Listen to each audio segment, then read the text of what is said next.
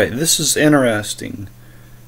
Here in Luke chapter 3 it says, Adam, which was the Son of God.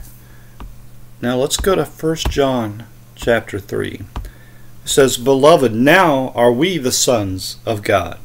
And it does not yet appear what we shall be, but we know that when he shall appear, we shall be like him, for we shall see him as he is. See, Adam was the Son of God, but now we are the sons of God.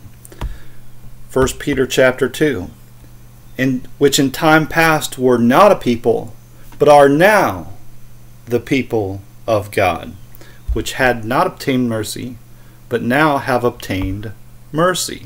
See, so like in Exodus 3, where it says, Come now, therefore, and I will send thee unto Pharaoh, that thou mayest bring forth my people, the children of Israel, out of Egypt.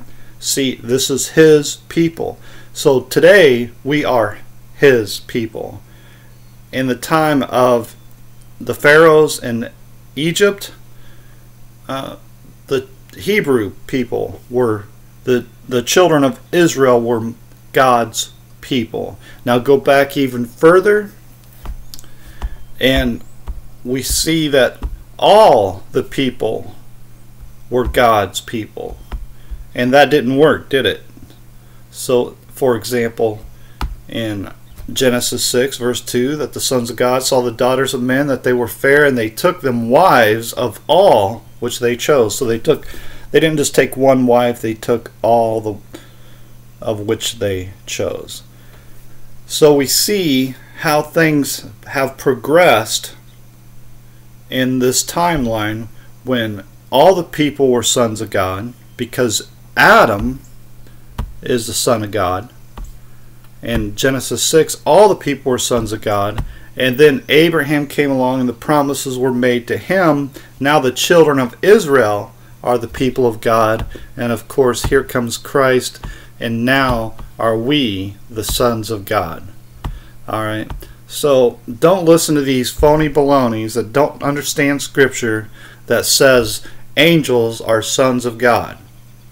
Hebrews 1, For unto which of the angels said he at any time, Thou art my son? And that's a question being asked, and the answer is never. That never happened. That's never happened. Angels are not having sex with other angels. Angels are not coming down and having sex with you and your wife while you sleep. Guarantee it. Psalm 104, who makes his angels spirits. See, angels are not beings, they are spirits. Alright. Don't believe this sci-fi crappity poop about angels being alien beings coming down and having sex with people. You're watching too much HBO. Stick with what the Bible says. Stick with the truth.